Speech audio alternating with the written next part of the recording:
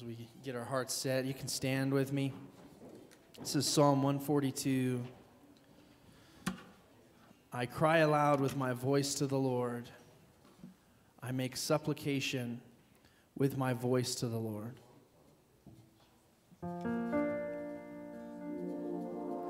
I pour out my complaint before him. I declare my trouble before him.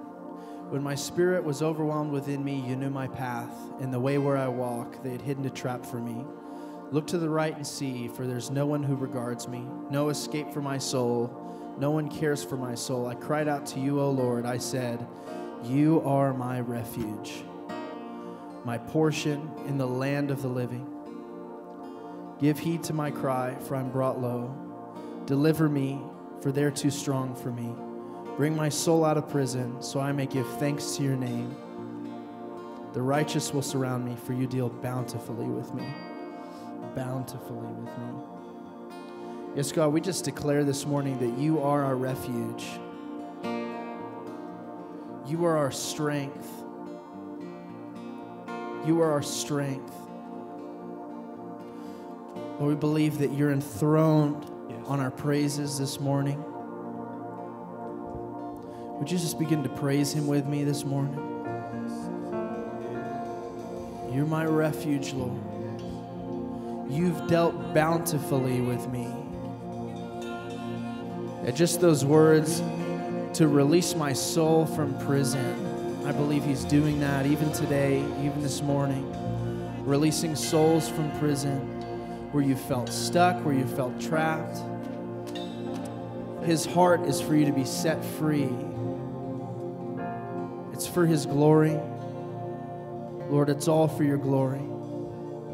It's all for your glory. We praise you. We honor you. We praise you. We honor you.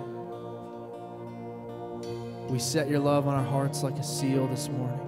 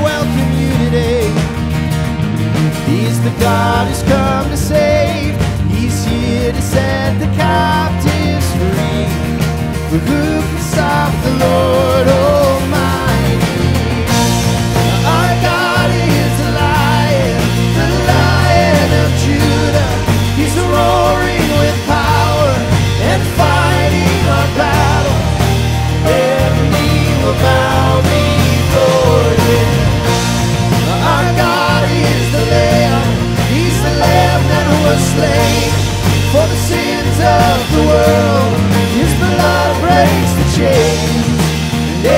knee will bow before the Lion and the Lamb. Every knee will bow before Him. Every knee will bow, every tongue will confess that You are Lord in the last day. In this season,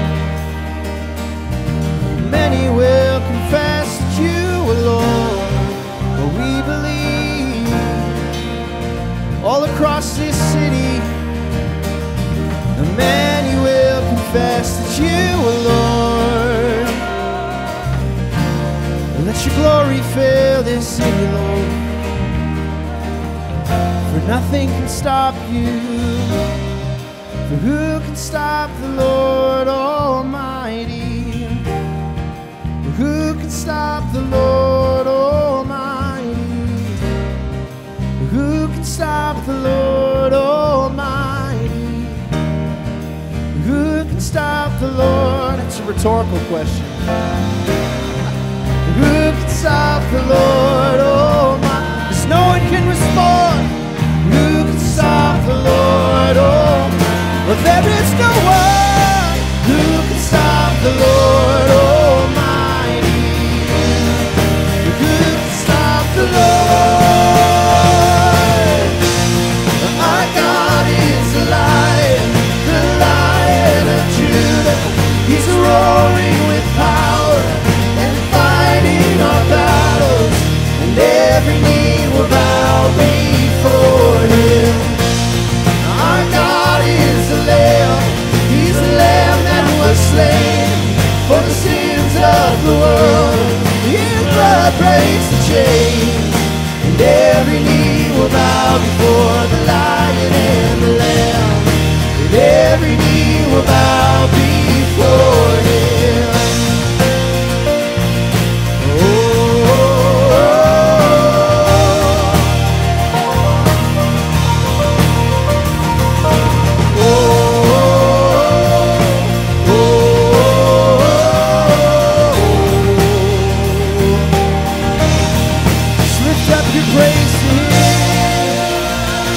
There is none like You. There is only one found worthy.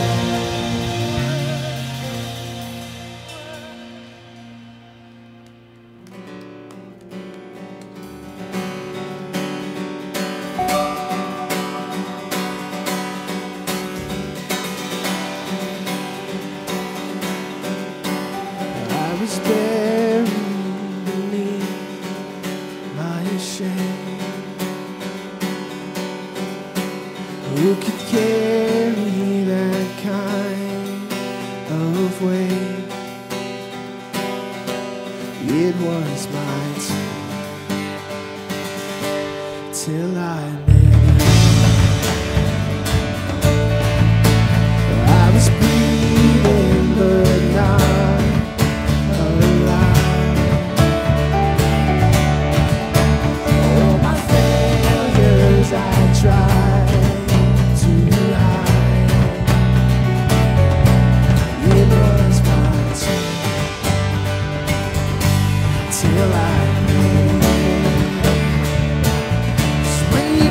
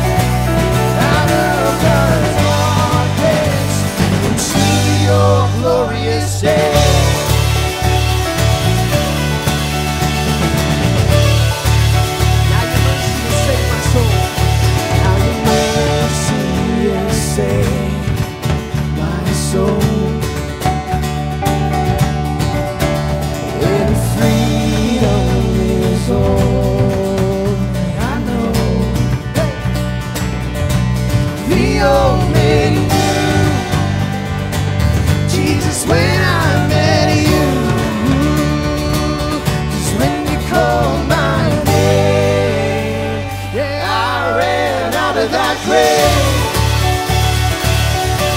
Out of the darkness into your glorious day.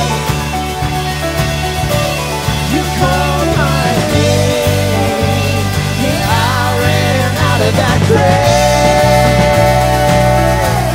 Out of the darkness into your glorious day.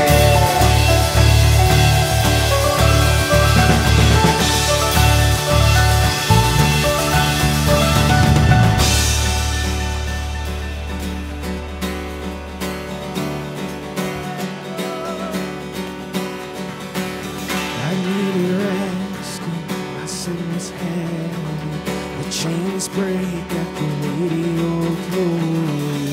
I needed shelter, that you called me a citizen of heaven. When I was broken, you were my healing. Now your love is the air that I'm breathing. I have a future, my eyes are open, 'cause when you call my name, that grave. Out of the darkness into your glorious day. You called my name, and I ran out of that grave. Out of the darkness into your glorious day.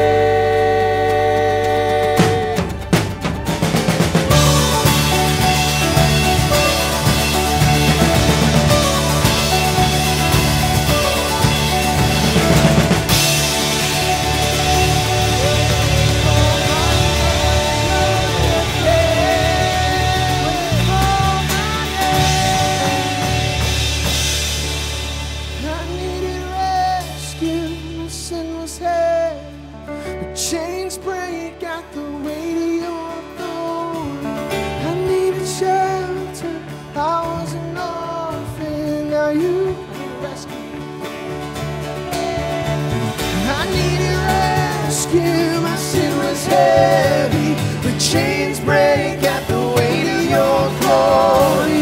I needed shelter, I was an orphan. Now you call me a citizen of heaven. When I was broken, you were my healing. Now your love is the air that I'm breathing.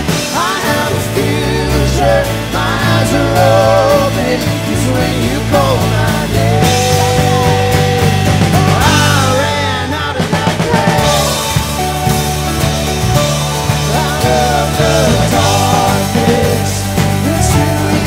glorious day. You called my name, and I ran out of that grave. Out of the darkness into your glorious day.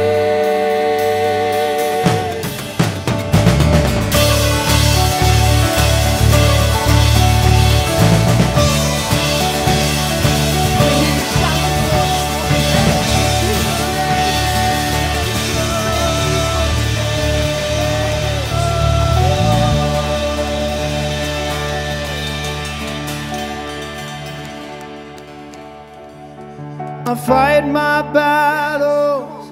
This is how I fight my battles. This is how I fight my battles. This is how I fight my battles. This is how I fight my battles. This is how I fight my battles. This is how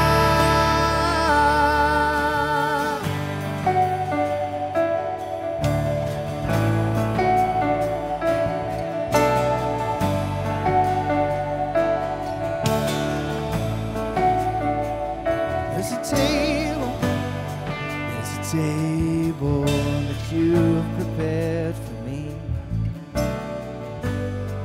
in the presence of my enemies. It's your body, your blood is shed for me. And this is how I fight my battle.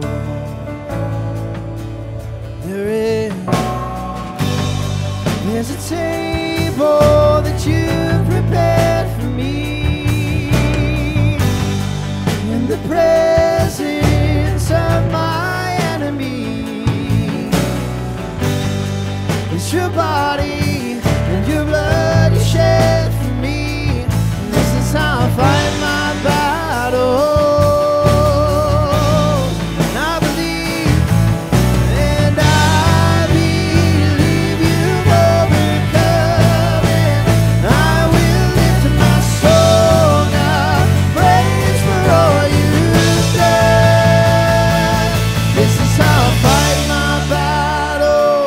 This is how I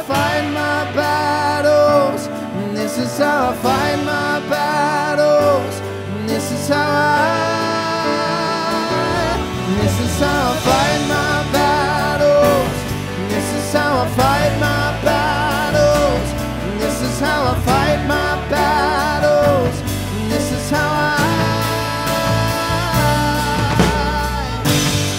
in the valley, I know that you're with me. Surely mercy follow me. So my weapons are praise and thanksgiving. And this is how I fight my battle. I believe, and I believe you overcome. I will lift my song of praise for all you've done. This is how I fight my battles. This is how I fight my battles. This is how I fight my battles. This is how I fight my battle. This is how I fight my battle. This is how I fight my battle. This is how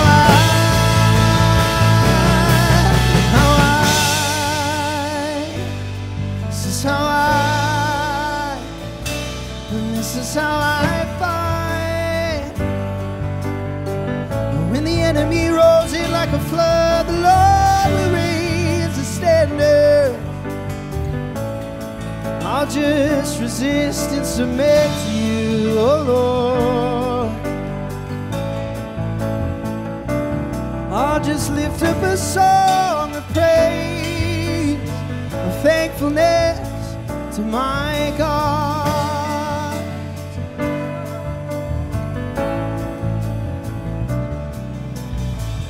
It looks like I'm surrounded, but I'm surrounded by you. I don't care if it looks like I'm surrounded, I know the truth. Oh, it may look like I'm surrounded, but I'm surrounded by you.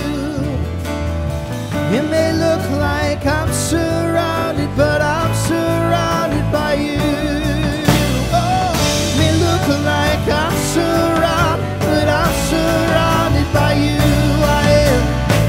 It may look like I'm surrounded, but I'm surrounded. You've wrapped me in your arms.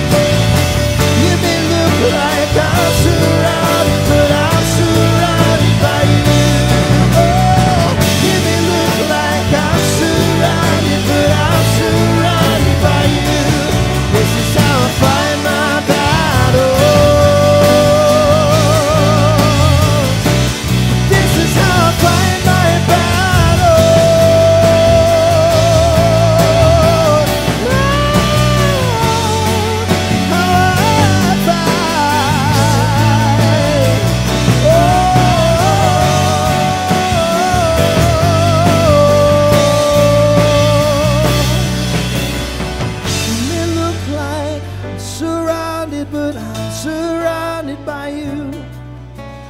It may look like I'm surrounded, but I'm surrounded by you.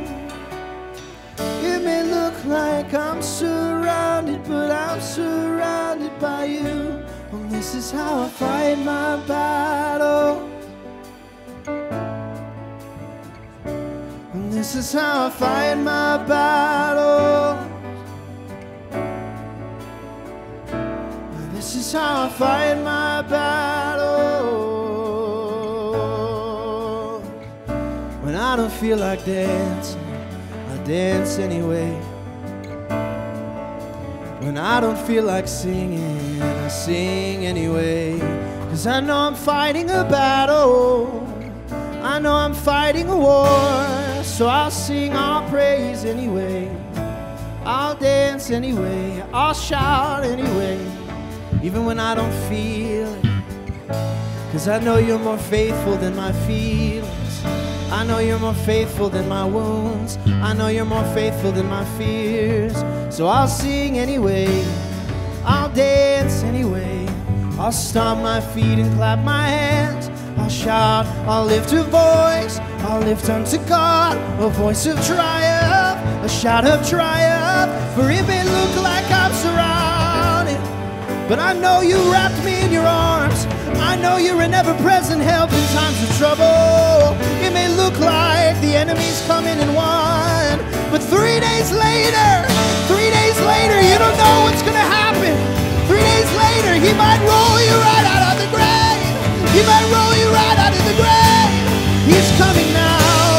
He's coming now for your heart. He's coming now for your life. To give life and life abundant. Life and life abundant. Life and life abundant. Life and life abundant. Life and life abundant. Life and life abundant. Oh, it may look like I'm surrounded, but I'm surrounded by you. I'm praising anyway. It may look like I'm surrounded, but I'm surrounded by you. I might look dead to you. It may look like I'm surrounded, but I'm alive on the inside. There's a living God inside of me. Oh, this is how I fight. This is how I fight my battles. This is how I fight my battles. This is how I fight my battles. This is how I fight my battles. This is how I fight my battles. This is how I fight my battles. This is how it may look like I'm surrounded, but I'm surrounded by you. I know it may look like I'm surrounded. Oh, I know the truth, yeah. It may look like I'm surrounded, but I'm surrounded by you. This is how I fight my battle. This is how I fight my battle.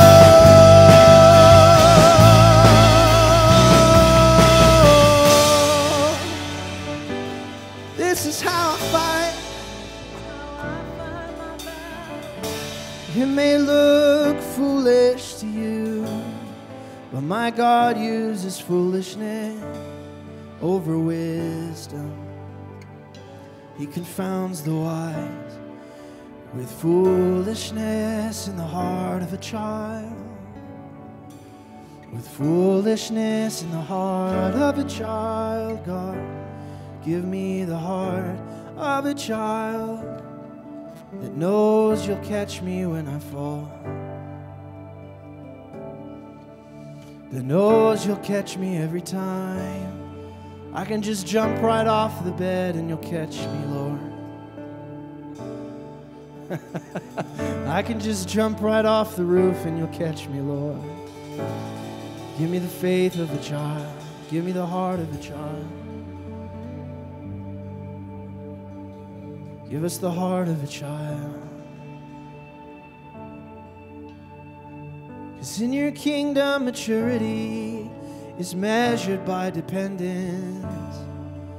It's measured by a heart that's leaning on you at all times. I don't even want to walk without your hand. I don't even want to be independent from you.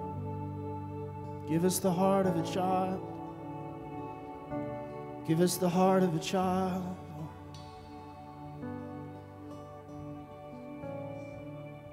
My children, am I not the God of preeminence? Preeminence, first place. Put me first place in your lives. Put me before you. And see when I open up. See the signs and wonders and miracles. Put me in everything you see or do. And see me work in your lives miraculously. First place. That's all I'm asking. Yield yourselves and watch me do the rest.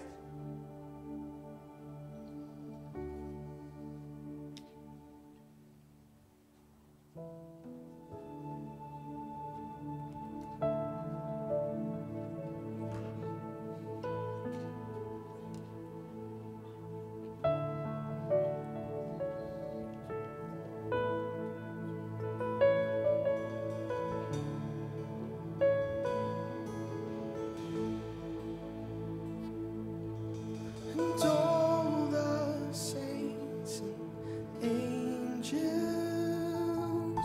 they bow before your throne. And all the elders cast their crowns before the Lamb of God and sing, you are worthy of it all.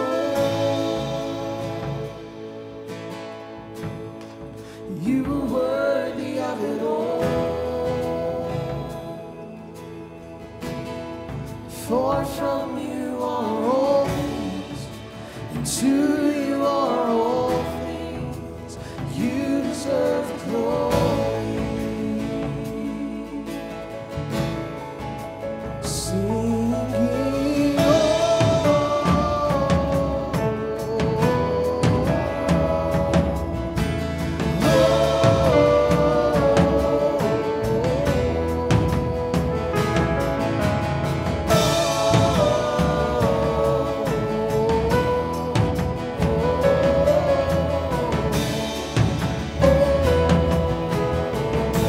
saints and angels, all the saints and angels,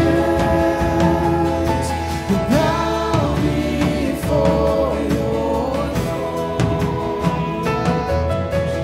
All the elders cast their crowns before the Lamb of God and sing, you are worthy of it all. You are worthy of it all. For from you are all things, and to you are all things. You deserve the glory. You are worthy of it all. You are worthy of it all. For from you are all things, and to you are all things. You deserve the glory.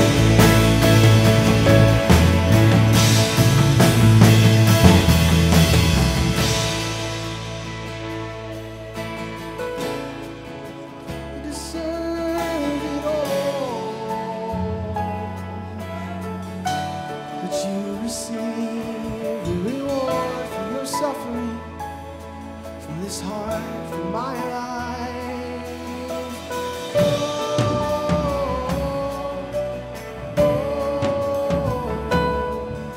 And day and night, night and day, let incense arise. And day and night, night and day, let incense arise. Day and night, night and day, let incense arise.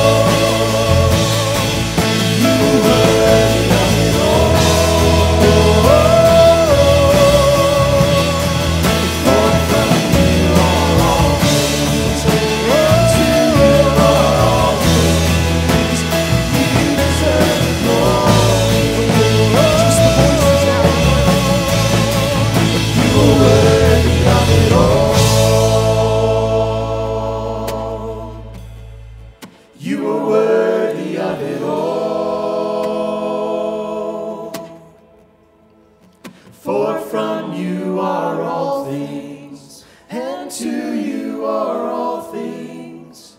You deserve the glory.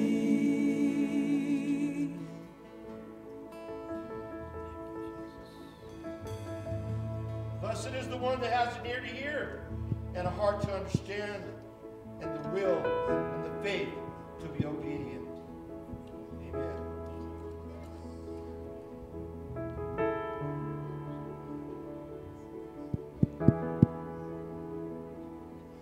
Amen.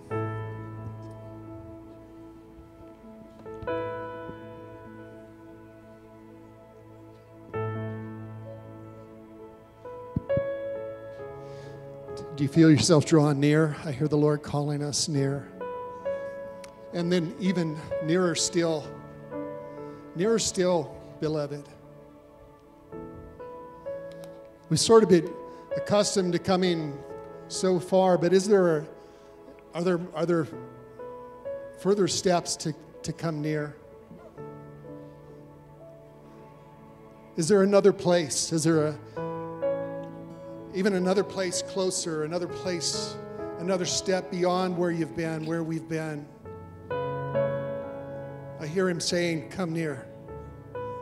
Ha. Well, Lord, I thought this was near. I hear him saying, come near. He beckoned us to come, Lord. You beckon us to step out of that which we know, that which we've experienced, the patterns that have become familiar to us, into a place that is even unfamiliar. It's just near. You've not asked us to perform. You've asked us to draw near. Saturate our hearts in this place, Lord. Lift up the light of your countenance upon us in this place, Lord.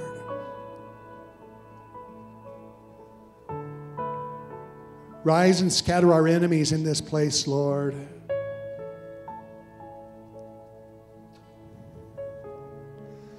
I see us standing under a great tree, like a fruit tree. And all the low-hanging fruit has been taken, and there's kind of a frustration that all the fruit is gone. All the fruit, I can see more fruit way up high, but I can't get there. Isn't that the way it is when we're first saved? It's like the fruit's just there. He's feeding us. He's nurturing us. He's giving to us. He supplies for us. But he tells us as mature saints to draw near to God, and he'll draw near to you. For us to take those steps that are drawing near, that are rising up to a higher place.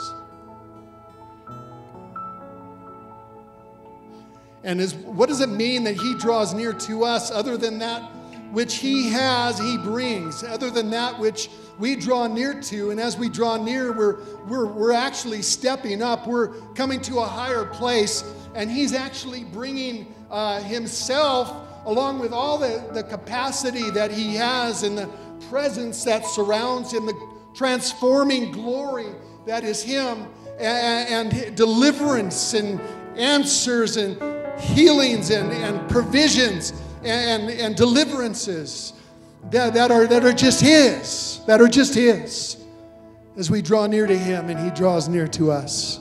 Who can separate you?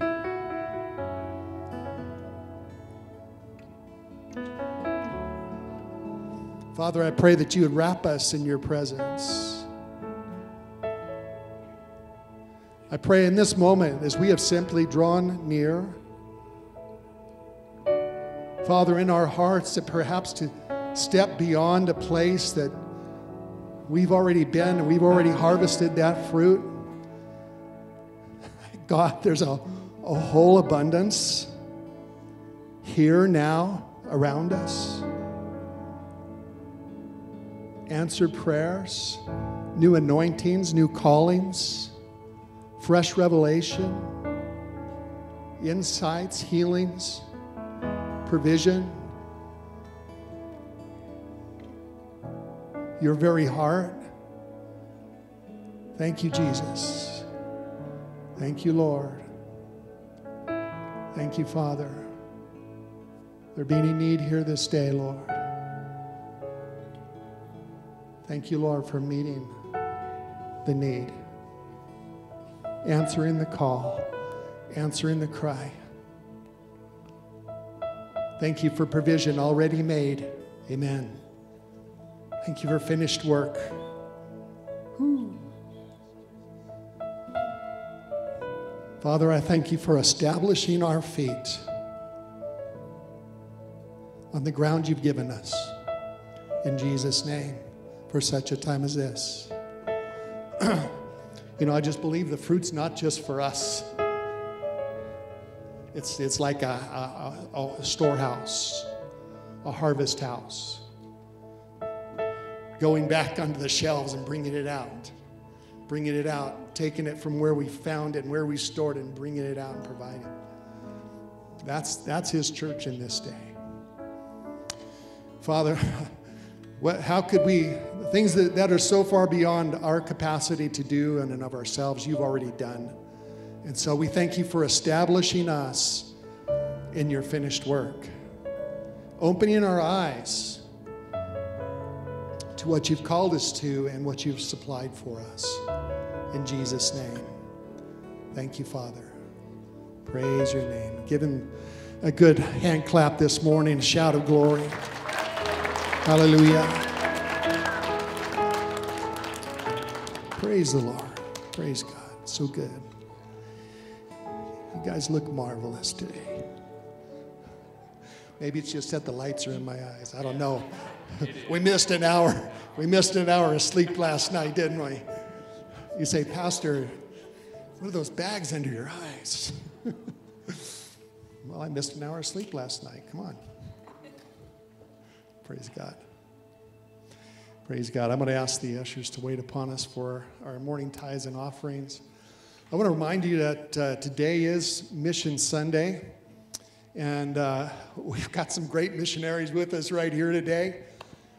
So we want to sow our missions offering. Any undesignated missions offering that you give is going to go to the support of the Grishams and their ministry. And so as you prepare that, of course, there's different ways for you to give.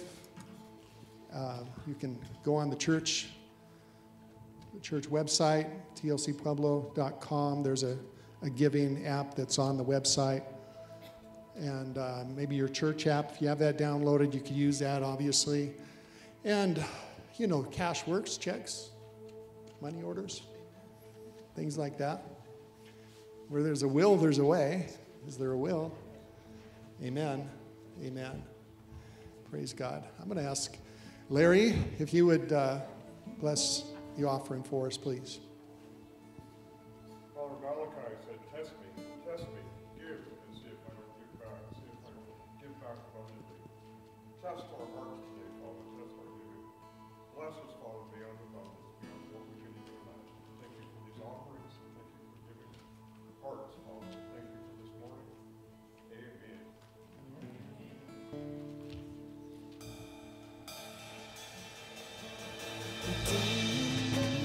Night and day that sits around.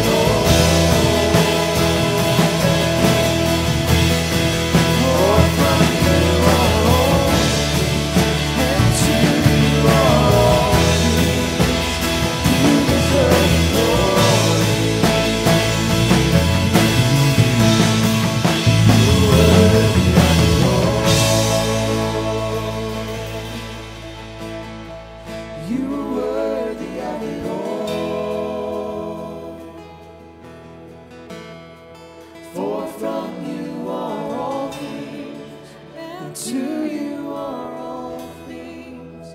You deserve the glory. You're the only one worthy, God, the only one deserving of our affection, of our attention. We lift our eyes to you and we bless your name this morning. Have the inheritance day and night from my life, from my heart, from my city.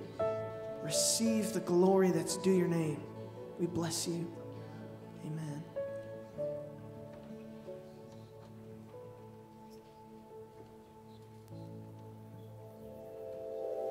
Good morning and welcome to the Life Church, a caring and Christ-centered church.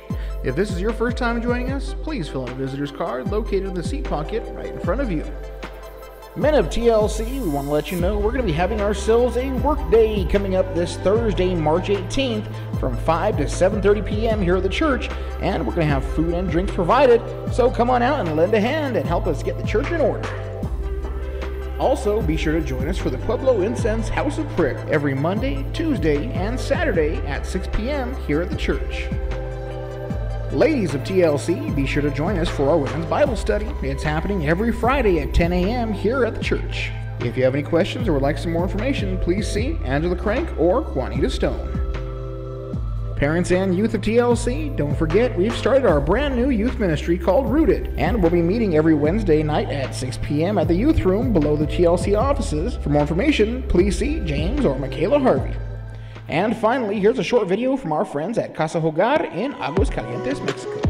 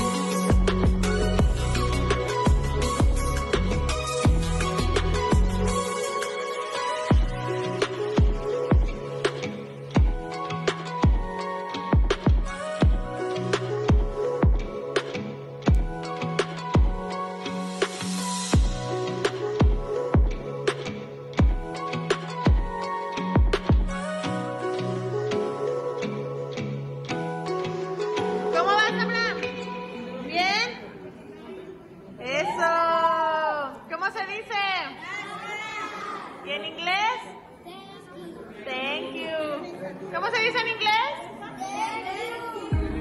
Pásale.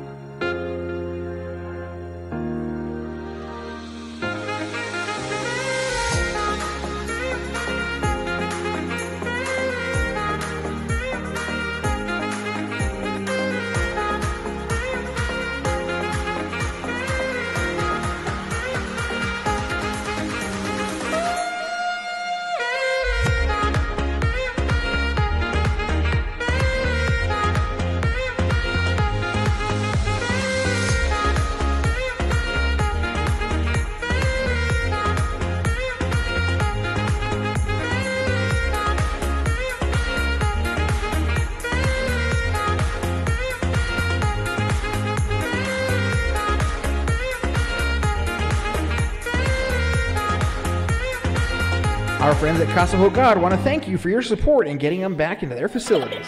Kids, you are now free to go to Sunday school. Now please join me in welcoming our special guest, Tim Grisham, as he comes to bring the word. Praise God. Hey, all the kids, real quick, let me catch all the kids 5 to 13. Anybody 5 to 13? Can I get them up here just for a minute? This was totally unplanned. And I like that kind of stuff.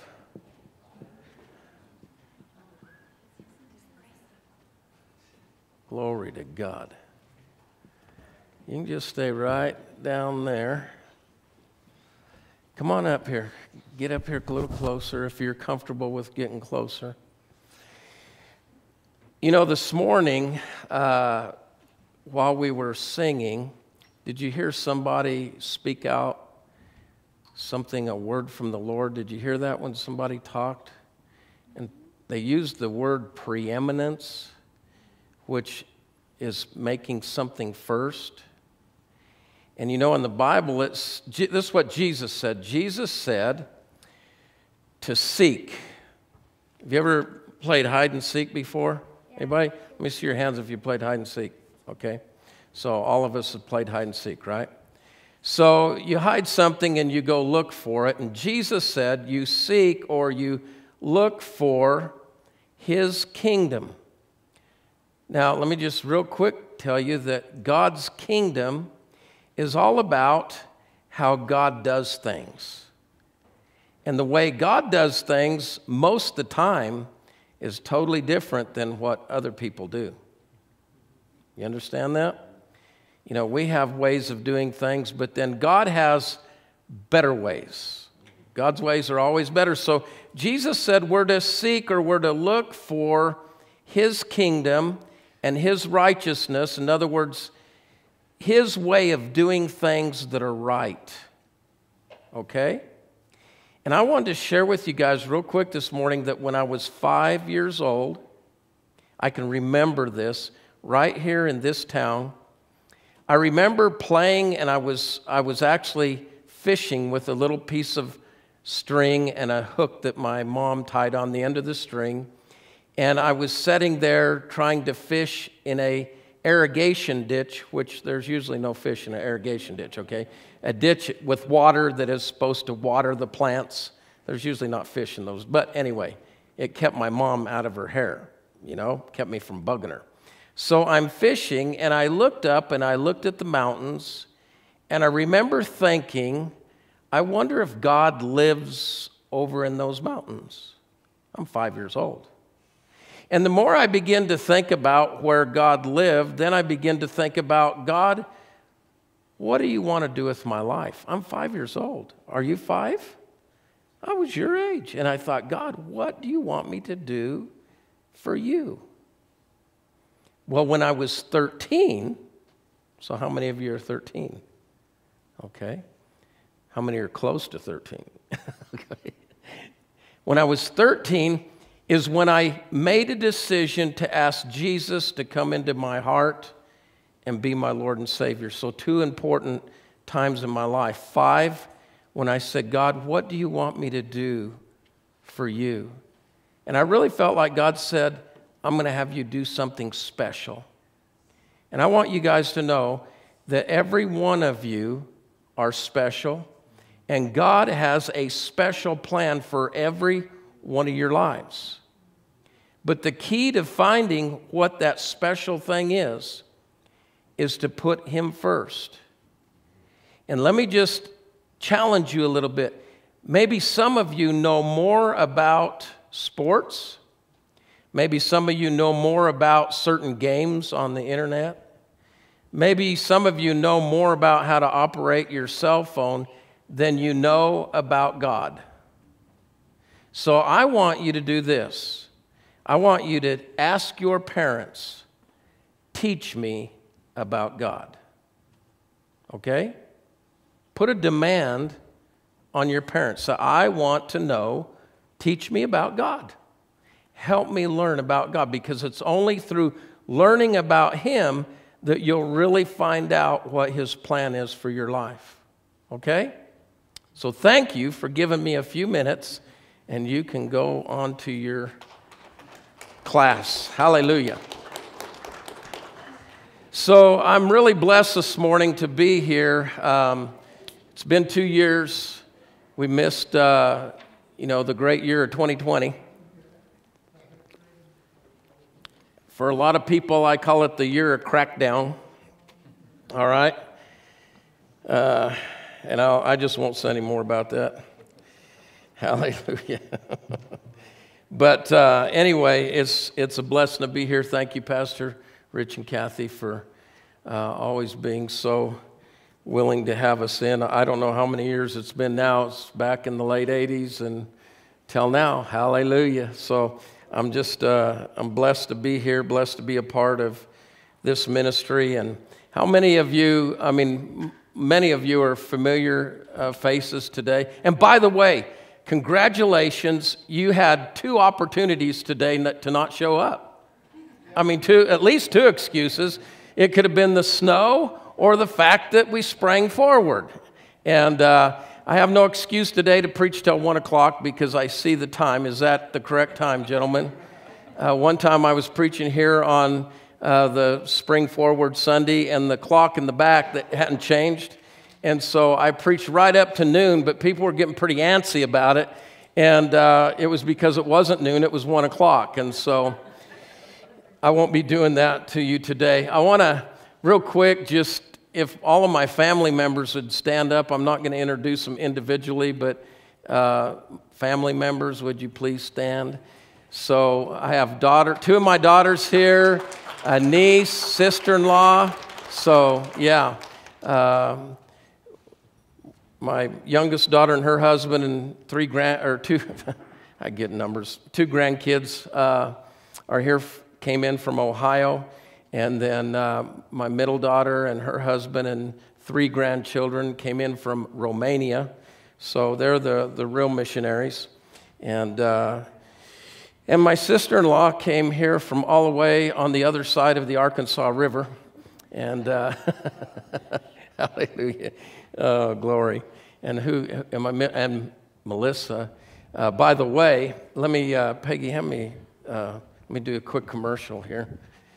I've got a book that came out this time last year, my first book, and I'm just so grateful to my niece, Melissa, that's back there, who just waded through the mess that I had in writing this book because my grammar and everything else. Now, I've since come into the revelation of Grammarly, which is a computer app or program which helps those that are trying to help me. It makes their job much easier. But thank you again, Melissa, for all the work that you put into this and making it make sense. But anyway, This is a book that I said it to everybody last night that was here in our evangelism training, that this is a book of a lot of stories about my life here in Pueblo, the city of Pueblo. A lot of what I wrote about in this first edition, and I'm going to write several more, is just stories of my encounters with people here, many of them again in Pueblo, sharing Jesus with them and how God intervened supernaturally. Amen? And so I'll just read a few titles here. By the way, good to see the Beechams. Glory to God. Hallelujah. Here's one, How to Get Johnny Saved. Now, that was actually something that happened in Fort Worth, Texas. Track or Treat. Some of you may even remember, I don't know if we ever did that with you guys or not. I did it here in Pueblo. There is Meet Me for Drinks. How about Tracks and Toilets? That's a good one, Tracks and Toilets. That happened right here down on, I get some of these streets mixed up today, but I think it was down on Grand. Anybody remember back in the 80s, I don't know if they even still do it to this day, but Budweiser came in and they would block several blocks of the street and they would bring in bands and there would be just a big, do you remember that? That happened here in Pueblo. It happened on several occasions. And so I had it in mind that somehow I was going to go down there and I would get on the main stage where the bands are. I would get a hold of the microphone and preach the gospel. Hallelujah. I always have great expectations. Amen. And while that did not happen, by the way, I did not get the mic. They did not invite me up on the platform. God supernaturally opened a door of ministry. And you'll just have to get the book and read about it. Amen. It was awesome. It was awesome. And I don't know, you may have been there, Pastor Rich, or Elvin, or I know Elvin was out on the streets many times. We were out there together, and a number of us. At one time here in Pueblo, we would meet on Friday and Saturday nights, and there would be people representing 7 different churches that would go out on the streets with me. And we did this, weekend after weekend after weekend from 1989 to right up to 1994 when I moved away. And then I know others continue to do that. So praise God. Saw a lot of awesome things happen, and I believe it's time to see more things happen. Amen? Amen. So I'm going to pray, and we're going to get into the Word. Father, I thank you for this opportunity. Lord, I thank you for each and every person here today. Lord, those that are viewing online, Father, we thank you for them. Lord, I declare today in the name of Jesus Christ that the Word of God will penetrate our hearts. Lord, work in us and work through us your perfect will. God, that is our desire. Lord, not just to please you in our own life, but please you in everything that we do. And we just give you praise and glory. Thank you, Holy Ghost, for speaking to us, for opening the eyes of our understanding. Lord, help us to see and understand, and help us to receive in Jesus' mighty name. Amen. Amen. Hallelujah. Well, for several days, I had been asking the Lord what to share.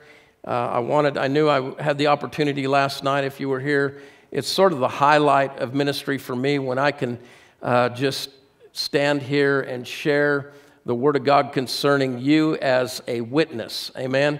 I shared with everybody last night, and I've said this many times if you've been around me very long, that every one of us are a witness. Do you know even unbelievers are witnesses? They are. They're witnesses of whatever they have given their life to. They're a witness. They give evidence to what's going on in their life. You get around unbelievers, you get around just the good old boys that don't know Jesus, or you get around the wicked and evil people. They all they're witnesses of what's going on in their life. You can see it. I tell you today, it's becoming very clear.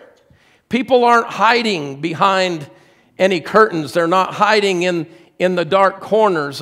People are exposing themselves and what they believe and what they have given their life to. They're a witness of that. And you and I are witnesses, the Bible says.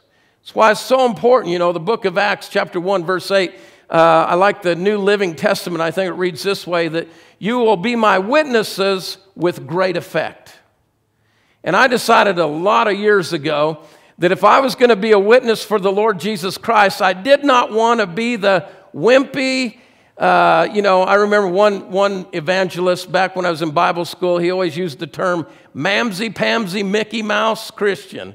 I didn't want to be a mamsy-pamsy, wimpy, Mickey Mouse Christian, Mickey Mouse excuse for a Christian when it come to being a witness to other people. You know, I look at it this way. The Bible says all those who desire to live godly in Christ will what? Suffer persecution. All those who desire to live godly. All those, listen, every one of us that are going to live a Christ life are going to, at some point in time, you're not going to escape it. You're going to suffer persecution. You're going to suffer being ridiculed or made fun of or, called a fanatic, or maybe even worse than that. We know people today that are, by the thousands are losing their lives, especially in other countries and for their faith. Okay? Am I bumming you all out? Are you? This is serious stuff, yeah.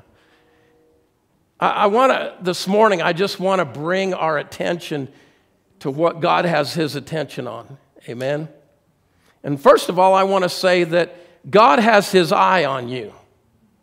And that's what I heard the other day when I said, Lord, what do you want me to share on Sunday morning? He said, well, first of all, I want you to share with everybody that God has His eye on them.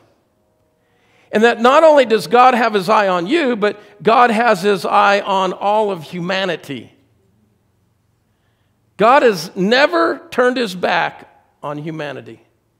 And He hasn't started now. And as much as sometimes I want to turn my back on humanity, and I want to turn my back on some of the things that are going on in our culture, and I'd like to just go a different way. There's been temptations over the past year of thinking about, I'd like to build a tiny house and move to the mountains of Colorado and just go hide.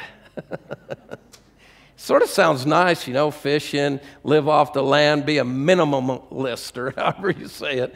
But Peggy won't let me do that, neither will Jesus. But, there's that thought will pass through at times where I don't know about you, but I get pretty tired of what I see going on. And yet, look at it from God's perspective. He sees everything. His eyes are on you, and His eyes are on humanity. Let me read a few verses to you. Proverbs 15:3 says, the eyes of the Lord are in every place. Now get this is amazing. Beholding the evil and the good.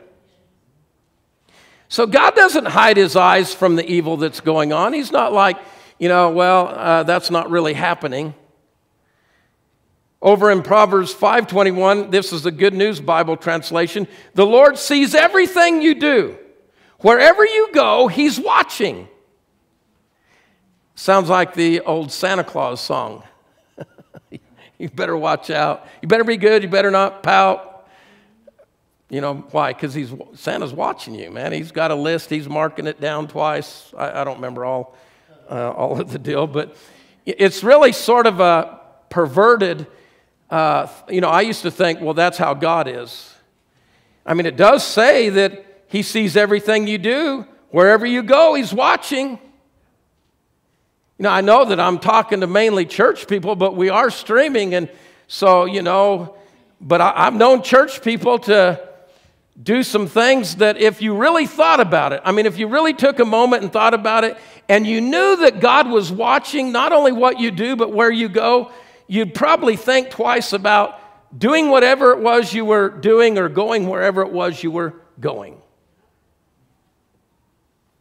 I remember when I first started as a Christian going into bars and witnessing to people, the thought in the back of my mind is, what if somebody sees my car parked in the parking lot of the bar or the nightclub? Or what if somebody that I know sees me in the bar?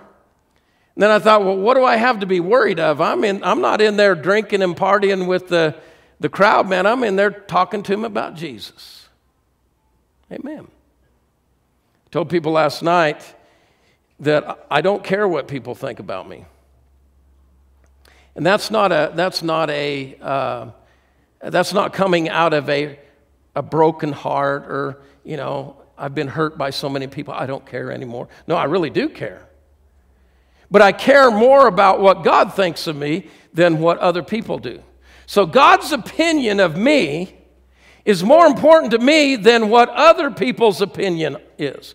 So if their opinion and God's opinion are opposite, I'm going with God's opinion. Amen.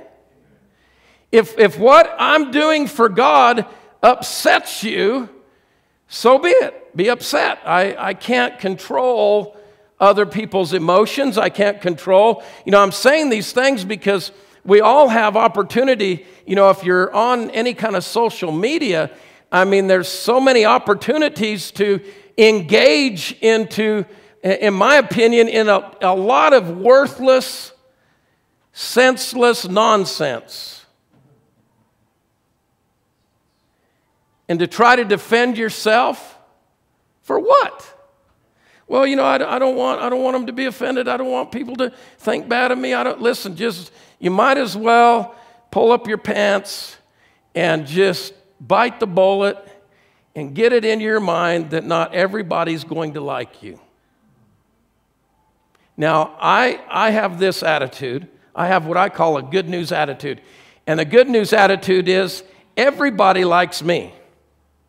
And everybody wants to hear what I have to say. And that's just how I feel about it. Isn't that right, sister-in-law? I really give my sister-in-law a hard time, and she deserves probably some kind of trophy from God when she gets to heaven. I don't think she's going to get it, but, you know, that's just my opinion, and probably my opinion don't count, but anyway, she's a good sport. But I have this opinion, not of myself, but Christ in me. I have this opinion that, you know, what's in me is irresistible. What's in me is what people need to know. What's in you, Christ in you, the Bible says, Christ in you, the hope of glory. It's what people need to know. And I want to help us this morning here understand something, that if God has his eye on not only you, but on everybody, because the Bible says he beholds the evil and the good. Let me read Psalms 34:15 says, the eyes of the Lord watch over those who do right. His ears are open to their cries for help. And then it says in 33:18 of Psalms, but the Lord watches over those who fear him, those who rely on his unfailing love. Boy, don't you love that? And then 1 Peter 3:12 says, the eyes of the Lord watch over those who do right. His ears are open to their prayers. But the Lord turns his face against those who do evil.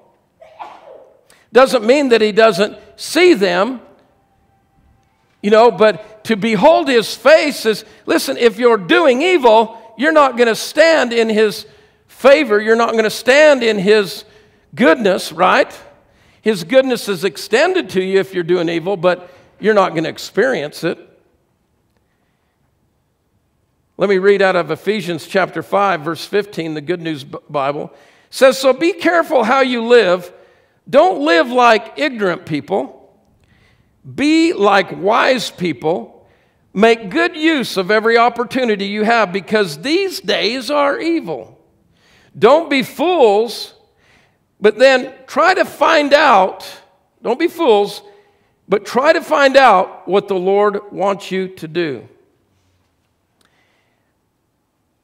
I'll just stop here for a minute and share just a brief little situation that I was facing some months ago.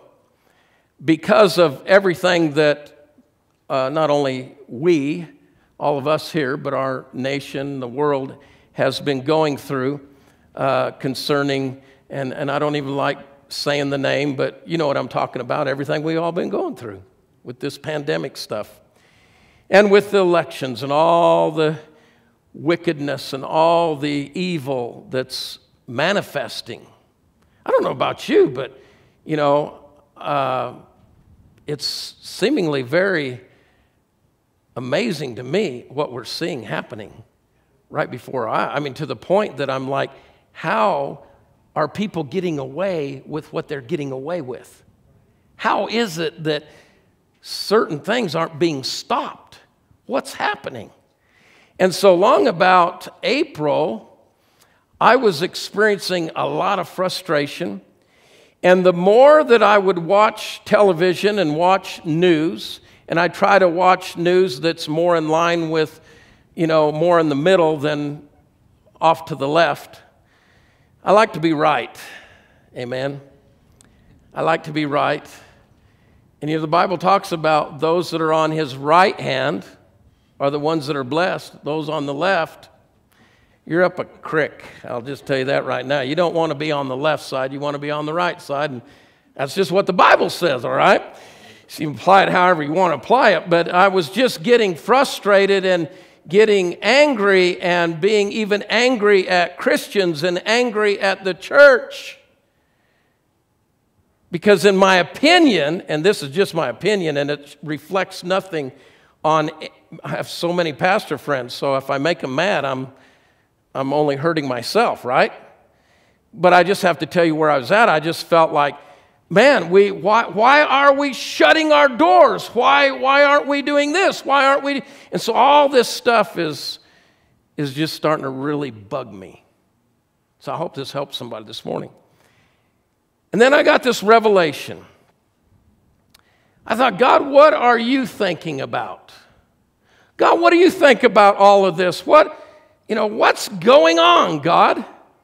And I really felt like God said, my eyes are on the same thing they've always been on, and that's mankind. My eyes are on humanity. I sent my son to seek and save those that were lost. I've called you, son, to be the light of the world, a city set on a hill that cannot be hid. Just because of what's going on around us, and I don't mean that we shouldn't do everything we can do in the natural and put the right people in office and do, there's a lot of things we can do. Ultimately, the problem doesn't lie in politics. The problem doesn't lie who stands in the White House. The problem lies with the fact that there's not enough people being born again. There's not enough people being reached with the gospel of the Lord Jesus Christ, because you can put something in law, you can enforce it, but that doesn't change people's hearts. You can make people do something or try to make them abide by something, and thank God we have laws, because that's what the Ten Commandments was all about. The Ten Commandments wasn't to teach you how to live right. It was to prove to you you couldn't. The Ten Commandments was given to literally keep people from going so far off the edge that they just utterly destroyed themselves through sin. So God brought down these commandments to say, listen, thou shalt not do this or else. It's just like, if they pass a law, which I suppose it could happen, who knows today. But if they passed a law that out here on I-25, we've canceled the speed limit. Speed limit is now canceled. You do whatever you want to do. You drive as fast as you want to drive. All traffic rules have been erased. They're canceled. Well, guess what? Some of you are going to be smart enough to still keep your speed at a level where you can control yourself and your actions, right? Now, I'm probably going to drive a little faster, depending what I'm driving, just because I can, because there's no law telling me I can't. So I might just run her on up there a ways. Come on. But if everybody has the same idea as me, let's just run her on up there. Let's just start rolling it out there. Let's just do what we want to do. What's going to happen? Eventually, It's going to get so crazy. There's going to be all kinds of accidents. What's going to happen is we're going to start killing ourselves, mutilating ourselves, crashing our cars. You know, it's going to be chaos. So we have laws to try to hold down the unruliness, right? And that's really what God did with the Ten Commandments, is just to try to, why? Until the heart of a man is changed, you got to have laws and you got to have rules and you got to, you know. And so my point being this morning, that you and I have a job to do. If we really want to change our city, if we really want to change our nation, if we want to change the world, there's just really one answer, and that's Jesus. Again, I'm not saying don't do all the other things, but what should be most important to every one of us is what's most important to God, and that is humanity. So I had to make some adjustments back in April. I had to get my eyes off of what, my pastor friends are doing, what the church people are doing. I had to get my eyes off of those that have come back, that haven't come back, those that are staying home, not staying home, wearing a mask, not wearing a mask, what this is going on, what that. I just had to finally shut it all off. And say, the smartest person there is to listen to is God. The best direction you can get today is right here. And the Holy Ghost is the one that will lead and guide you, the Bible says, into all truth. You will not go wrong by doing what Jesus said, what I shared with the kids. You will not miss it. You will not go wrong. You will not wake up one day going, oh my God, how did I get here? If you seek first the kingdom of God and His righteousness. That's not just a Bible story. That's not just something that Jesus said because it sounded spiritual. That is a truth that we're to live by.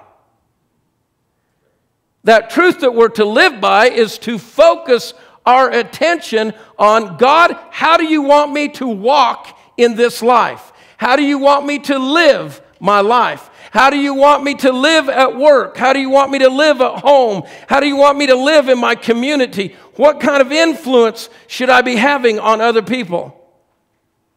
Should I just get upset like Brother Tim was getting ready? I'm thinking, man, there's certain people groups, just let them go to hell.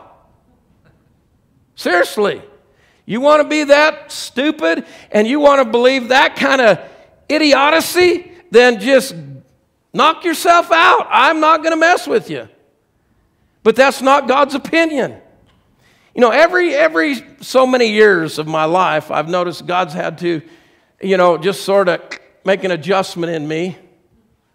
And it's usually just because I just get frustrated with certain things that I see. Get frustrated with certain people. Why are they thinking that way? Well, you know why people are doing such crazy stuff and why culture is going just weird and nuts and everything else? It's called deception, and Jesus said that people would be deceived. It's what the devil does to people. And I mean, it's just, to me, it's mind-boggling. But that doesn't mean that the gospel, which Paul said is the power of God unto salvation, the gospel, though it seems foolish, the simplicity of the gospel, what good, what difference is it going to make if I talk to the person working behind the cash register at Walmart and I say, listen, let me ask you a question. Do you know Jesus? So, oh, brother, them people at Walmart, they'll spit on you, they'll laugh at you, they'll have security come, so what? I've not experienced that myself. I mean, I've experienced people blow you off and, whatever. I shared with folks last night, yesterday afternoon, Peggy and I went to get something to eat. We were at the Cracker Barrel, and the guy, I was paying my bill. His name was Zebulon. That's an unusual name. And so I caught my attention, and I said, Zebulon. And he said, yeah. I said, is that a Bible name? He said, I think it is. I said, wow. I said, Zebulon, are you a Bible man? well, sir, I don't really know what you, I mean, if you mean, I'm a Catholic and I'm a Christian. He threw it all in there, you know. I believe you could be a Catholic and a Christian. Okay, I'm not saying anything about that. But he said, I'm a Catholic and I'm Christian. I said, really? I said, well, that's not what I asked you. I asked you if you're a Bible man. Well, I don't know what you mean. I said, well, I'm a Bible man. That means I believe the Bible. I believe the Word of God. I believe what Jesus said, and I follow Jesus. He's my Lord and Savior. And if He comes back to get us, I'm going with Him. And he said, well, yeah, my brother's been telling me that kind of stuff. And I said, well, Zebulun, apparently, an assumption on my part, tell me if I'm wrong, but apparently, Zebulun, if your brother's telling you these things, it's because he has good reason to believe if Jesus comes back, you're not going. You're fixing to get left behind, Zebulun. So maybe you should listen to what your brother says. He said, well, I'll take that in consideration. I don't know that I persuaded him, but I really believe he probably went home. I believe he probably, before he went to sleep last night, thought, man, that guy was weird. But then he starts thinking about, you know, my brother keeps telling me the same thing. Why would a complete stranger, some white-headed, I'm not even gray no more, some white-headed old guy, because he's probably in his 20s, just boldly declare about Jesus and not missing His coming? Because you know He is coming, right? You know, I don't know if I'm going to, I've just always counted on Him coming in my lifetime, just sort of counted on it. But I really don't know, but it has nothing to do with whether He comes today or He never comes in my life. It has nothing to do with how I live for Him. I'm not living for Him in fear that I'm going to miss the coming.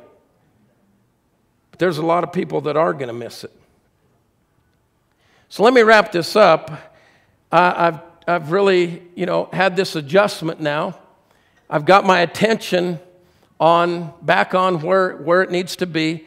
I don't care what all the crazy people are doing. I don't care what Washington's doing. I'm going to do the things I know as a good citizen. Proverbs says, the good influence of godly citizens causes a city to prosper, but the moral decay of the wicked drive it downhill. So yes, I'm going to vote. I'm going to do everything that as an American citizen I can do to change what we can change in the natural, but what I know for absolute sure, the absolute answer, the absolute solution to the problem is the salvation. It's turning people from darkness to light, from sin to righteousness. That will change a nation. That will change your neighborhood. That will change your family. That will change the people you work around. Amen. And then this idea, which I started meditating last year on hell. I thought, I don't ever think about hell. I'm saved. Why should you and I think about hell when we're going to heaven? But I just got to thinking about hell. And the more I thought about hell, the more I thought about, I'm not going there, praise God. But there are some that are.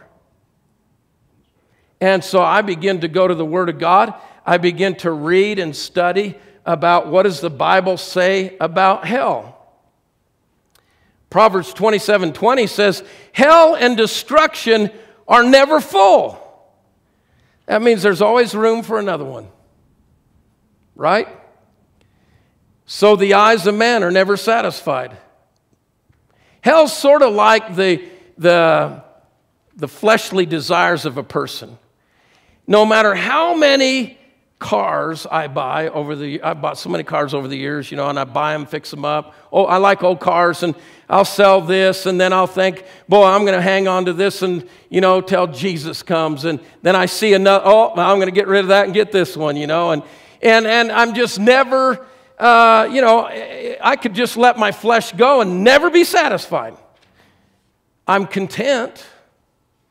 But if you ask me, what do you really want today, Brother Tim? I could name off a few vehicles that I really want, but I'm content with what I have. I'm not upset, I'm not depressed, I'm not focused on that stuff. But just like those natural desires, there's always room for one more. And as I got to thinking about hell, I remembered a song back in 1977. So back then, even though I was born again, I was at a place in my life. I got saved when I was 13, but in 1977, that was my year that I graduated high school. And so I'm, 18 or something.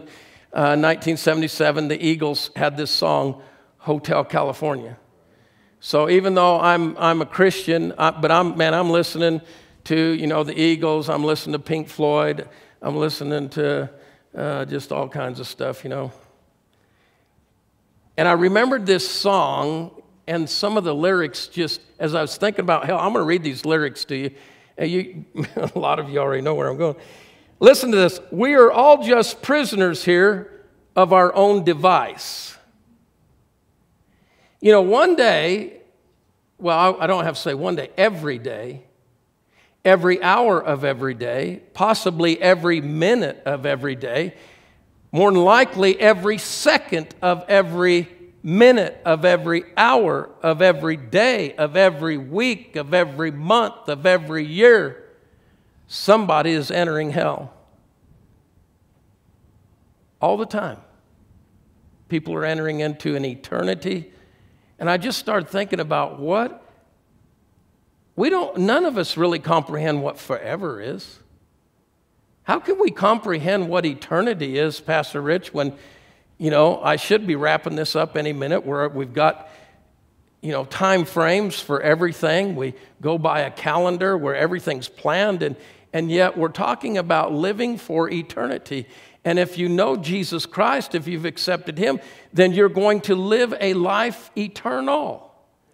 But if you don't come to Jesus Christ, receiving Him as the way and the truth and the life, no one comes to the Father except through Jesus, then you will continue to live eternally, but in eternal death, separation, hell.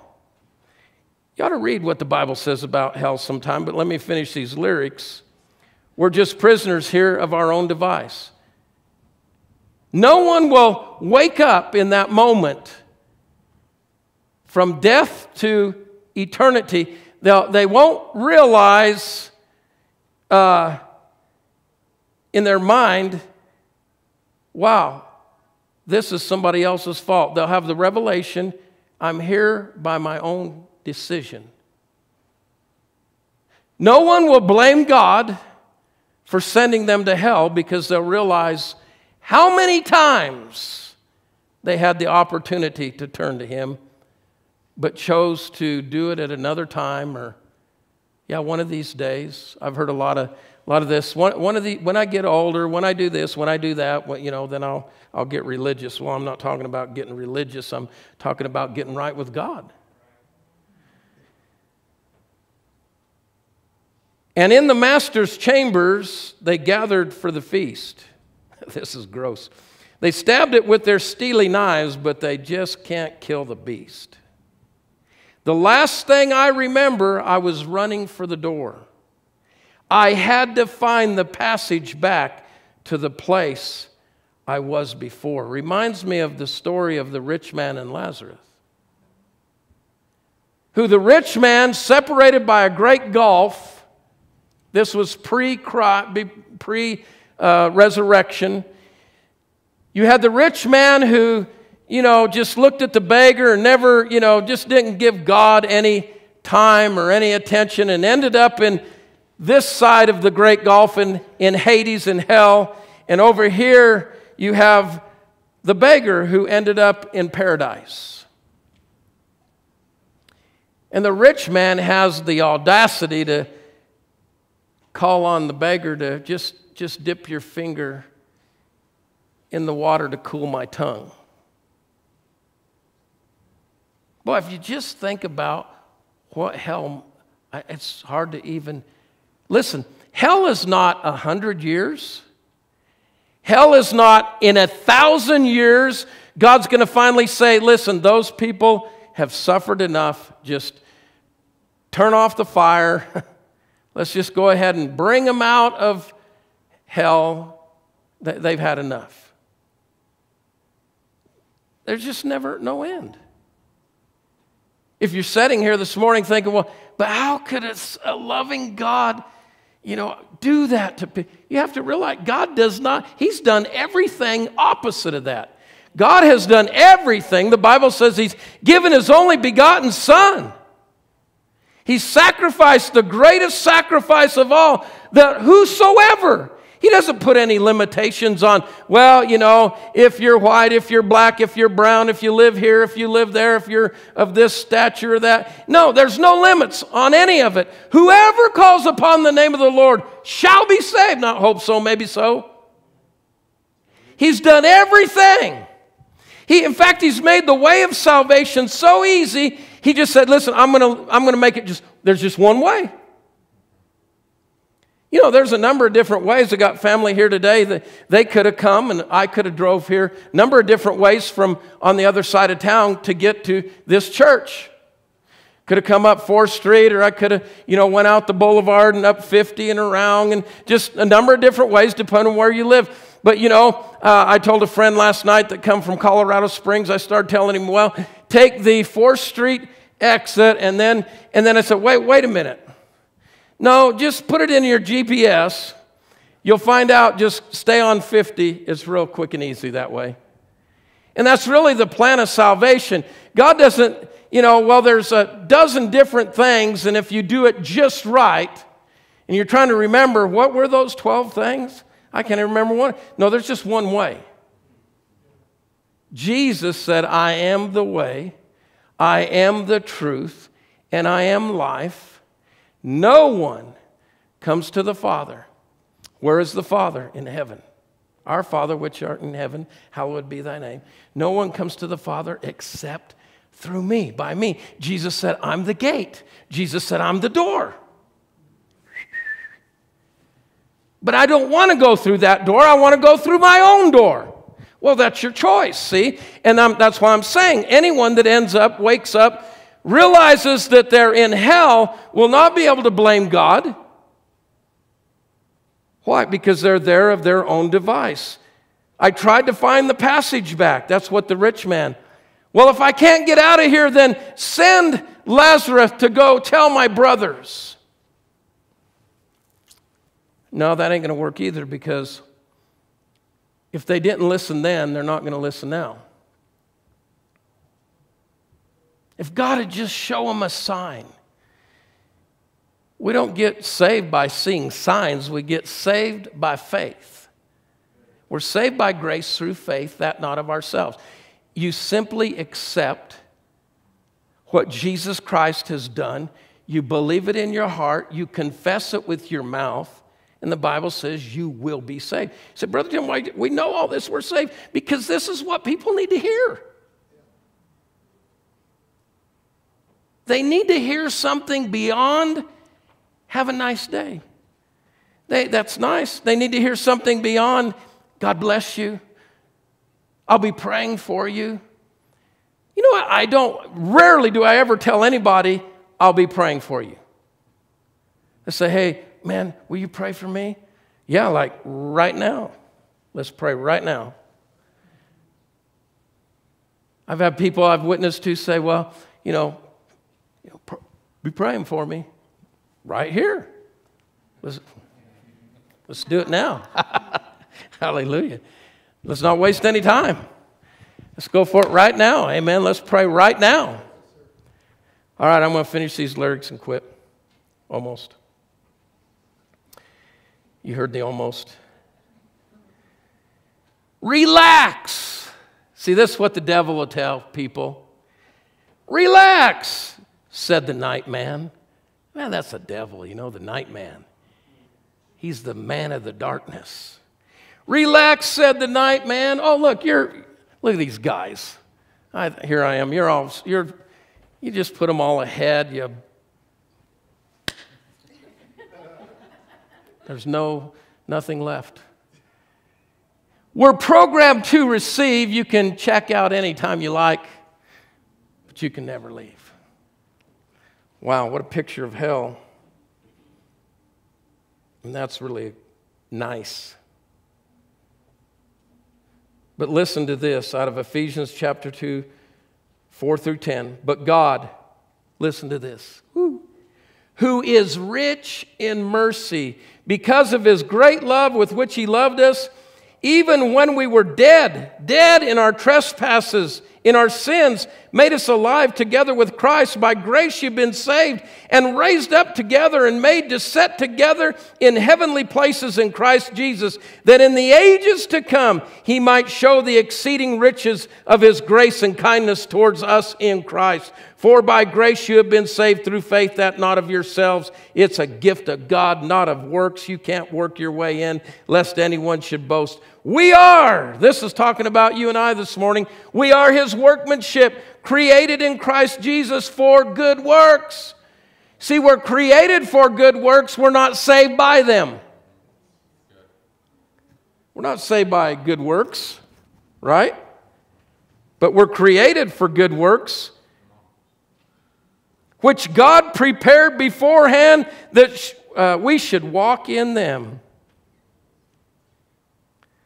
I'm not even going to tell you where this verse is, guys, because now you can't put it up on the screen. I feel like I'm reading something for the first time. Keep on. It is in Philippians, so I'll tell you that much. Keep on imitating me, my brothers and sisters. Pay attention to those who follow the right example that we have set for you. So that's what we need to be doing, is setting the right example. I have told you this many times before, and I repeat it with tears. There are many who live, whose lives make them enemies of Christ's death on the cross. I'll read that again. There are many whose lives make them enemies of Christ's death on the cross. They are going to end up in hell. You know, you start reading in the Bible and just searching hell and Hades, and you realize there's a lot in the Bible about hell, and there's a lot in the Bible about God doesn't want you going there. The Bible says it's not his will that any perish, but all come to everlasting life. You know, there's times when I've talked to people, I say, do you ever wonder what God's will is for your life? Have you ever thought about, what God's plan? Most people just look at you like, why, First of all, they have no clue that God has a plan for their life. So they're hearing something for the very first time. Well, no, not really. And it's as simple as, God's will and plan, first and foremost, first things first. It's at the top of the list. God's plan for your life is that you do not perish, but you have everlasting life. That one statement, folks, that one statement. You're paying for your groceries, you're pumping your gas, you're doing whatever, and there's that person there, and say, hey, can I ask you a question? I know you don't know me. Yeah, whatever. What? Ask away. Do you ever wonder what God has planned for you? Have you ever wondered that? I mean, 99 times out of 100, people they're like, no, not really. If you could know what God's plan, would you want to know? Well, I suppose. The number one thing on God's plan for your life on his list is that you don't perish. Wow. Because they're God, they're going to end up in hell. Why? Because their God is their bodily desires. In other words, you're just living for the moment. You're just living for what you want, what makes you happy, what pleases you, what seems right to you. They are proud of what they should be ashamed of. Boy. Homosexuality, drunkenness, abuse, slander. I mean, you could just go on and on and on. And yet they're proud, gay pride marches, they're proud of what they should be ashamed of. It doesn't matter what kind of sin. You think, well, you're picking on the LGBT or whatever. No, I mean, I could pick on probably a lot of Christians. I could pick on myself probably at times. However, I can't think of any sin that to this day that I may have sinned or committed a sin that I'm proud of. Anytime I've sinned as a Christian, I'm not proud of that. I was ugly to my wife. I said something mean to somebody. I was short-tempered, or I don't know. There's numerous things that I could probably do that I'm not proud of. I'm not proud that back in April, God had to jerk a little slack out of me because I'm letting all this garbage affect my attitude. I'm not proud of that. But I'm willing to reveal it. I'm willing to be honest and say, so what did you do? I repented. The word repent doesn't mean fall on the ground, cry, weep, roll around, oh God, I'm just a worm in the dirt. No, repent means change how you think. Quit thinking that way and think different. That's repentance. It's real simple. So I repented. I said, well, I'm not going to think like that anymore. So if I'm not going to think like that, then I'm not going to listen to the people that are pumping the information in my ears. I'm not going to read the stuff online that makes me upset. I'm just going to stick with the Word. Well, then, brother, how are you going to know what's going on? I guarantee you there's enough people that will try to tell you what's going on. You don't need to go find the information for yourself. And most time I say, listen, I don't need my head filled with that trash, because that's not going to help anybody. It's not going to change anything, but this is. Amen?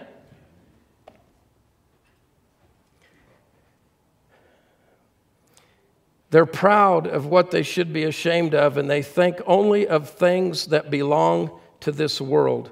We, you and me, however, are citizens of heaven, and we eagerly wait for our Savior, the Lord Jesus Christ, to come from heaven.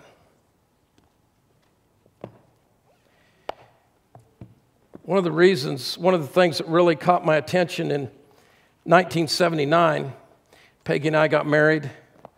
We weren't living for God. I took her to church, but we weren't living a godly life. We weren't seeking after God, but I still, because of my upbringing stuff, we still went to church occasionally and that kind of stuff, but just not really living for God. And in 1979, we had an encounter with Him. We made a decision to follow Jesus. But one of the things that helped lead up to that encounter that we had with the Lord in the middle of the night in our little 10 by 50 trailer house, had a water bed, man, king size. It was wall to wall. The bedroom was wall to wall water bed. You open the door and crawl in bed. That's all you did. It was awesome, back in the days of water beds. Anyway, we had this encounter with God. But one of the things leading up to it was I started hearing messages about Jesus coming. I remember Hal Lindsey and the late great Planet Earth, and they were all different. There are a lot of things, and all you had to do is listen to Jimmy Swaggart, or how about the guy out of New York, David Wilkerson. Man, you listen to any of those guys, and all of a sudden you're like, I don't know if I'm going to make it. If Jesus comes, I don't know if I'm going. Well, praise God, I know that today. So I just want to encourage you this morning. I know this might have been a little heavy. But sometimes we just need to realize what's at stake. Thank God we're all saved. Maybe there's somebody here this morning you're not.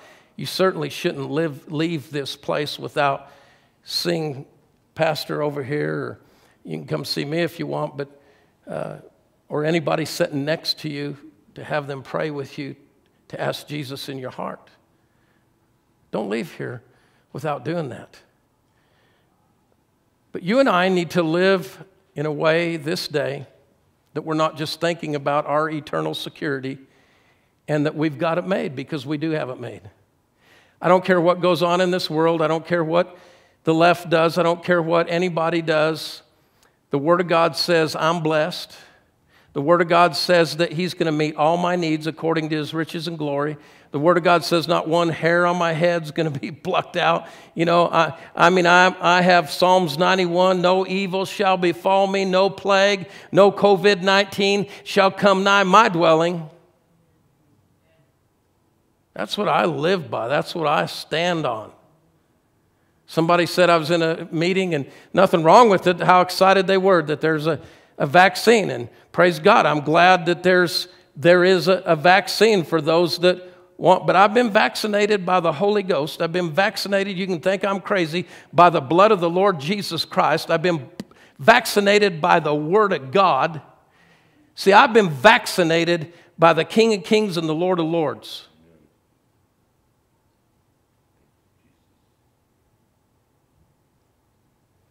And again, man, nothing, I'm not condemning nobody. I'm just telling you, that's to the extent I believe the Word of God. I believe there's an anointing in me and an anointing in you, that when I stand in front of somebody, it's not me standing there, it's not me talking, but Christ in me.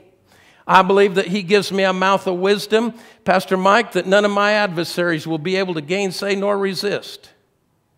I'll shut the devil down so fast. Why? Speaking the Word of God. What did Jesus do? 40 days He fasted and the devil come to Him. Time after time to tempt Him. What did Jesus say? The Word says. Put the Word on Him. Put the Word on Him.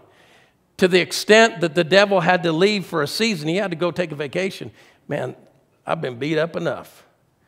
Some of you want to take a vacation from the devil. You need to put him on a vacation. Amen? Stand to your feet. Glory to God. Let me pray for you real quick. I've run the clock up pretty far, I'm sure. It's not noon, or 1 o'clock. Hey, when you haven't been here for 2 years, come on. Hallelujah. I'll just say this. If there's anybody here this morning and you've never received Christ in your heart, you've never humbled yourself, you've never submitted yourself and said, Jesus, I believe in you. I've always really sort of believed in you even since I was a kid, but I've never called on you. I've never asked you, Jesus, to come into my heart. I've never called you my Lord and Savior, so today I call you Lord and Savior. If you're here this morning, that's you, just slip your hand up. I'm not going to ask you to come down here or do anything, but just perchance, if you're here this morning and you need to make Jesus Lord, I want you to lift your hand. Anybody? Okay, now I want to pray for all of us that are standing here this morning. I don't know about you, but my greatest desire is I do not want to leave this life. And I'm planning on living a long time. I don't have an expiration date that I'm looking towards. You know, if there is one, 120. 120. Why would anyone? Well, I don't know if I want to live that long or not, but I'm going to put it out there anyway and then see where things are at. Amen. But I'm not going to die because the devil took me out. I'm not going to die because some disease took me out. The steps of the righteous are ordered of the Lord. I'm walking with Jesus. Life and death are in the power of my tongue. But right now, I pray over each and every one of us that our greatest desire, Lord, would be your will be done. Lord, that we would be your witnesses. Lord, that you would use us, work through us, manifest yourself, your word, your power through us. Lord, let us be your hands, your feet. That's what the word says, that we're his hands and feet. Lord, use us and help us. Holy Ghost, you're the helper. We call on you. Help us, Holy Spirit, to live a life that examples the will of God, and to be bold enough to speak the word and to speak truth to people. Not just to turn our eyes or to turn our attention away from those that are in darkness and figure, well, guess that's just the way it is, but Lord will intercept them and give them an opportunity to choose whether they want to continue to live in darkness or if they want to come into the light of the glorious gospel of Jesus Christ. Help us, Jesus. Amen. Amen. Pastor Rich, thank you so much.